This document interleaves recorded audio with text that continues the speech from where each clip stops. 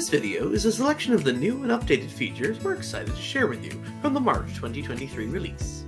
The full list of features can be found in the March 2023 version 20.23.3 release notes, which you can find on Brightspace Community. This month we're highlighting the following features. With the Awards tool, learners can now share achievements to LinkedIn profiles. Make content topics visible when created in new content experience. Org Unit Management now has improved searching and additional filtering in the Org Unit Editor.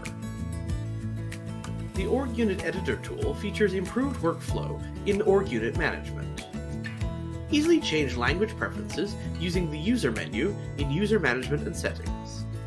And finally, a summary of changes for all the other features this month. Let's take a closer look at this month's features. Learners can now share achievements from the Awards tool directly to their LinkedIn profiles, simplifying the process and no longer requiring either a third-party tool or creating a link to the award first. Shared awards appear in the Licenses and Certifications section of learners' LinkedIn profiles. Previously, awards could be shared to LinkedIn by first sharing the award to Badger or creating a public link to the award and then copying the link to LinkedIn. Navigate to My Awards and click the Share link under the award you wish to share.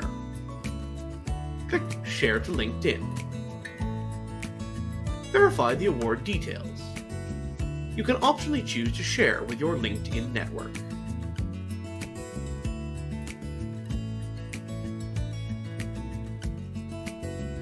The Awards feature implements the following pie item. D5824. Share badges directly to LinkedIn. Thank you to all those who put forward this pie suggestion to implement this feature. The Awards feature is available to all clients. To enable, ensure that the D2L.tools.awards.LinkedIn-enabled configuration variable is set to on at the org level. When set to on, a sharing option at the course level on the Course Awards page becomes available. By default, this is set to on when the configuration variable is enabled. To simplify instructor workflows, this feature adds the new configuration variable D2L.tools.content.lessons.newtopics are visible by default. Administrators can use the configuration variable to determine if content topics in the new content experience should be automatically hidden or visible by default when they are created. Previously, newly created topics were always hidden, requiring instructors to toggle the topic's visibility to allow learners access. Navigate to Admin Tools, Config Variable Browser, and select D2L.tools.content.lessons.newtopics are visible by default.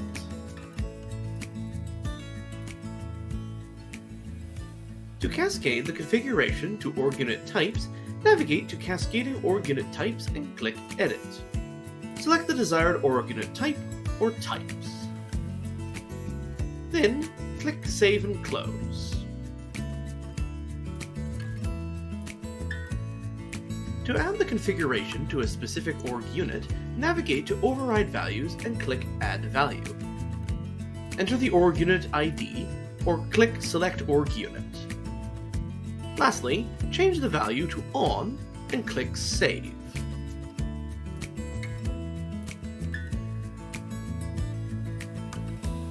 The New Content Experience feature is available to all clients who have New Content Experience enabled.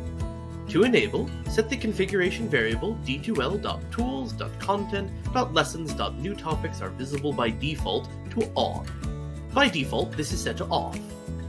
Note that the default visibility of any new assignment, whether created from within the new content experience or from within the assignment tool, is governed by the current configuration variable D2L.tools.dropbox.newfolderVisibility. This is not affected by the new configuration variable. To improve the user experience when searching within the Org Unit Editor, the search engine is updated to include pre-filter options for Org Unit Type and Relationship. The new filters help administrators find specific Org Unit types and orphaned or childless Org Units in the search results. Previously, the More Actions menu contained links to view orphaned Org Units and those without children. The search field also required that a user entered at least one character. Click either the Org Unit Type button, the Relationships button, or both, and select the desired filter options from the drop-down menus. Filters are automatically applied after being selected. You can search for an org unit by entering a search term into the Search Org Units field. Click the magnifying glass to search. Partial search terms can be used. Leave the field blank to return all results. The Org Unit Management feature is available to all clients and is automatically enabled. This feature consolidates the Org Unit Editor and Org Unit Type Editor workflows and permission sets to increase ease of use when configuring the organization structure. Creating and managing the Org Unit types used within Brightspace is now accessible via the Manage Types button. In addition, the Org Unit Type Editor is removed as a standalone option. Org Unit Type Editor permissions are moved to Org Unit Editor. The Org Unit Management feature is available to all clients and is automatically enabled. A new language selector is available in the user menu to easily change the language setting to the user's preferred language. Only languages that are enabled by your organization are available for selection. Previously, a user had to navigate to account settings or use a custom-installed widget with a complex workflow. Users can still select a language through account settings. In Brightspace, click your username and select the current language from the drop-down menu. Click the desired language, and then click Save.